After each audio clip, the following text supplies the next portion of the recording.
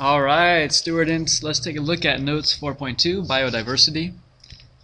These slides will help you understand the scope of biodiversity on Earth and ways of measuring it. Biodiversity, again, is the sum of an area's organisms, considering the diversity of species, their genes, their populations, and their communities. There is no one exact definition of biodiversity. People have conceived of it in many ways. So, components of biodiversity. It can occur at several different levels. We can have ecosystem diversity, where we have many different types of ecosystems, wetlands, forests, mountainous regions. Within one of those regions, within one of those ecosystems, we can have species diversity, and this is usually what we think of when we say biodiversity. We mean a large number of different species. In any one given species, we can have genetic diversity. This would be differences in the genes within that one species, so that not all frogs are identical twins. Species means a particular type of organism, a population or a group of populations whose members share certain characteristics and can freely breed with one another and produce fertile offspring. Species diversity means the number or variety of species in a particular region. We can think of this in two ways: species richness, meaning the number of species, and species evenness, also called relative abundance, meaning how evenly is each species represented. Little FYI, I'm not going to quiz you on this part here or test you on it, but this is how we structure our characteristics. This is how we characterize or categorize life by domain, kingdom, phylum, class, order, family, genus, species. You may have learned this in life science in junior high. Genus and species are usually the names that we see. For example, Homo sapiens is the genus Homo and the species Sapiens. For a tiger, it's the genus Panthera, and the species is Panthera tigris. So let's take a look at the next one here. You can also have subspecies.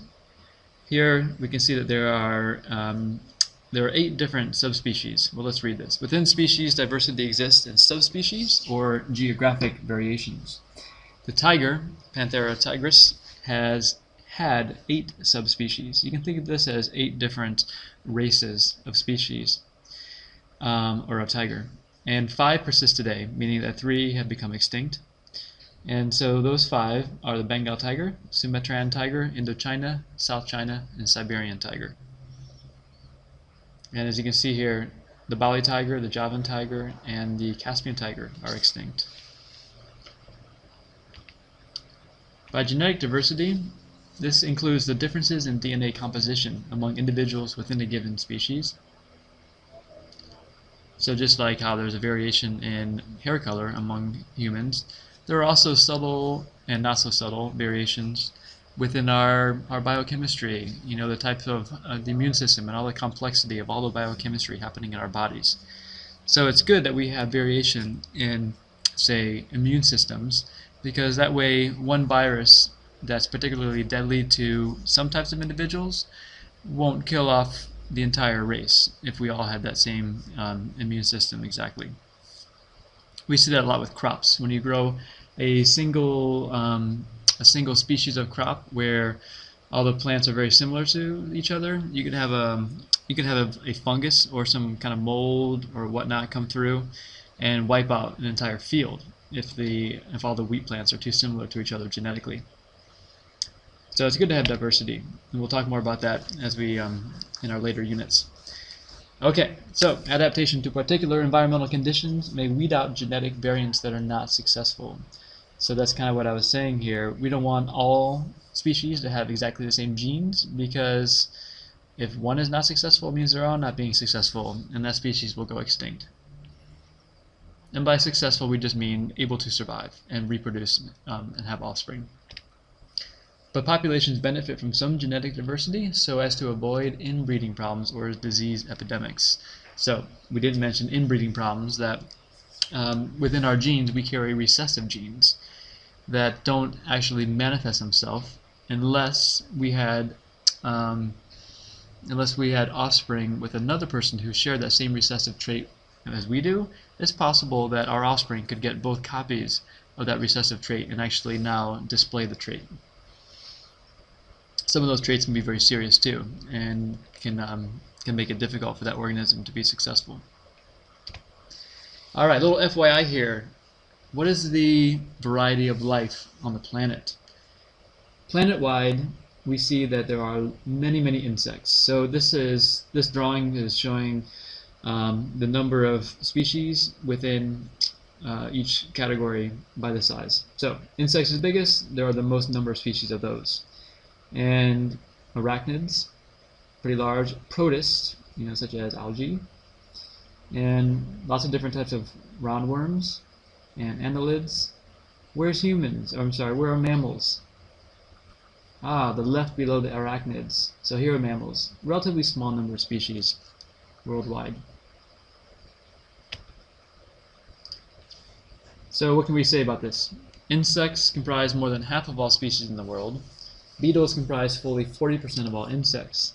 And mammals are outnumbered by spiders and their relatives 16 to 1. So there's another way of looking at diversity. As we understand and as we study the environment more, keep in mind environmental science is still a relatively new field, not much more than about 50 years or so. As we begin to study it, we see more the importance of also recognizing ecosystem diversity. It is diversity within an ecosystem that leads to diversity among communities and habitats, and ultimately diversity among the species.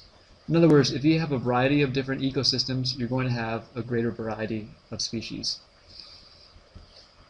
So when we talk about ecosystem, we're talking about the landscape, the type of habitats that exist in that landscape, and the type of interactions that occur within the communities of that ecosystem. For measuring biodiversity, we're still pretty profoundly ignorant of the number of species that live on our planet. We know that there are about 1.7 to 2 million species that have been formally described by science, but many more exist. Estimates range from 3 million to 10 to 100 million. So we really only know a few percent of the species that we think are out there. And by species, we even mean, various types of microorganisms, microorganisms in soil, let alone all the different microorganisms that exist in the ocean, and how much of the ocean have we explored? Just a very small percent. Why are we so unsure of these? Some areas remain little explored, like the ocean, especially hydrothermal vents, rainforest canopies, tropical soils, and by rainforest canopy we mean the different layers of all the vegetation in the rainforest. Tropical soils and the different types of microorganisms they harbor. Many species are tiny and inconspicuous. Microbes, roundworms, protists, fungi, etc. These can all be microscopic. Some species are very similar in appearance. Microbes, fungi, small insects, taxa, even trees, birds, and whales. It can be difficult sometimes to distinguish whether two trees are actually of different species or not. And here's a nice graphic. All life, 75% of it animals, 15% plants. Then we have our 5% protists, 4% fungi, bacteria, and arachnia. And this is by number of known species. Then within the animals, we can break it down to mostly known insect species.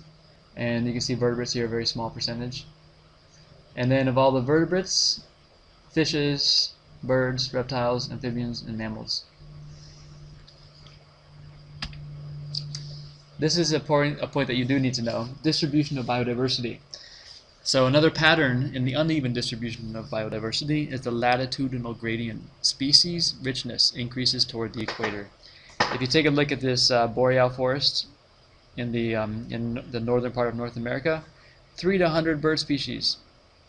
If you take a look at an equatorial zone, 500 to 700 bird species in only a very small area compared to the very large Arctic area. So we can relate this to niche. Ecologists are not certain why the latitudinal gradient exists, but one idea is that tropical climates encourage specialist species that can pack tightly in the community. So in our temperate polar area, we have many generalists who are sharing, they have large niches. As you can see, sometimes these niches overlap, so you would get some kind of resource partitioning happening. In the tropics, we tend to see smaller niches, where a particular species might only need a very small, narrow type of conditions: food source, habitat type, etc. And so you have larger number of species inhabiting smaller niches, specialists.